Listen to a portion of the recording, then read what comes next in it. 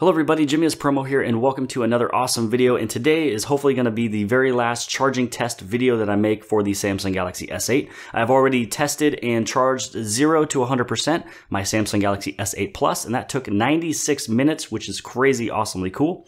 Yesterday I uploaded a video which was the normal plug-in version versus the 2017 fast charge convertible stand. So I wanted to see what was faster, either directly plugging it in or using the fast wireless charging pad. But it brought up a question. I was wondering if this one is just as fast as the last year's model for the fast charge wireless pad.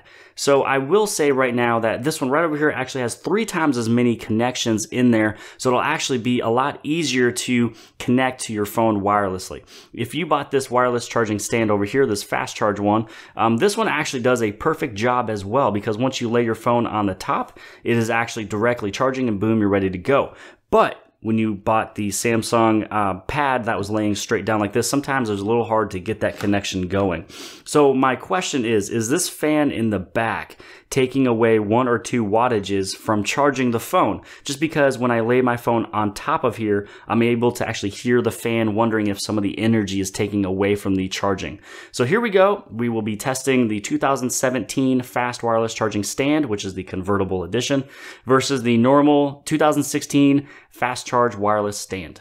Now, both phones are actually sitting at 85%, and I wanted to see which one can go from 85% all the way up to 100% the fastest.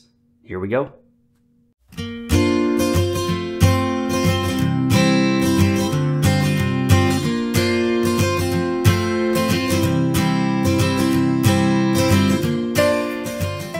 So there we go, everybody. That was the test between the 2017 and the 2016 wireless charging stands, and it looks as if they are exactly the same speed.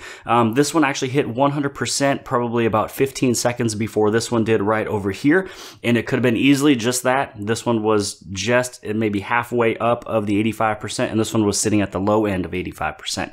So that was the conclusion of this little test, and it looks as if I was wrong. The little fan in the very backhand of the wireless charging stand over here with the 2017 version does not take away from its charging capabilities. So when you actually look at how much it went up 15% in 25 minutes. That's actually not bad at all, considering this was wireless. So there is some phones, when you plug it in, they're actually the same speed as this plugged in.